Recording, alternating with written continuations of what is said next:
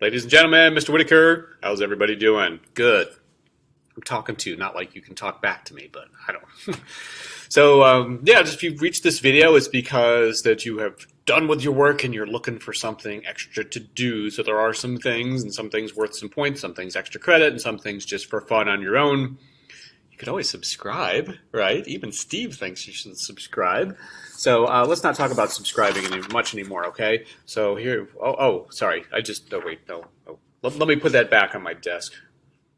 Oh, wait, no. It goes over here, I think. Okay, yeah. Let me. I'll put this away, okay? Yeah, let me put that away. Yeah, this thing. Oh, wait. Okay, cool.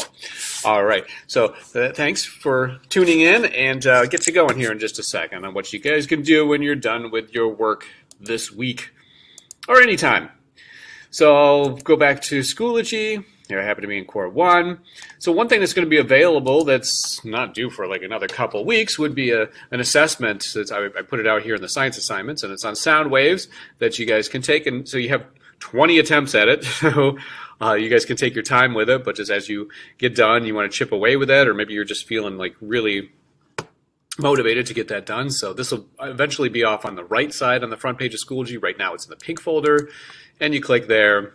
And I think I talked about it in a different video too, now that I say it. But that's there, and you can see what it looks like and many questions, but you guys have a lot of time to do that. So yeah, so that's something that you can do.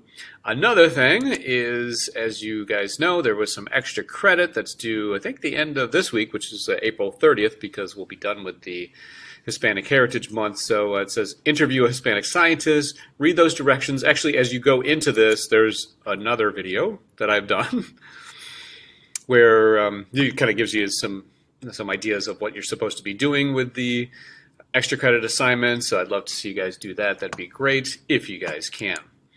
Other things that you guys can do when you are done, well, there's the board thing where you guys can make some or find some memes, pictures for me to print out. Oh man, maybe I should move the camera here so you guys can see them. I'll go back to my screen. So I'm just kind of putting them up in my room just because of, well, the boringness of my room here. So as you can see, many are put up here. Yay.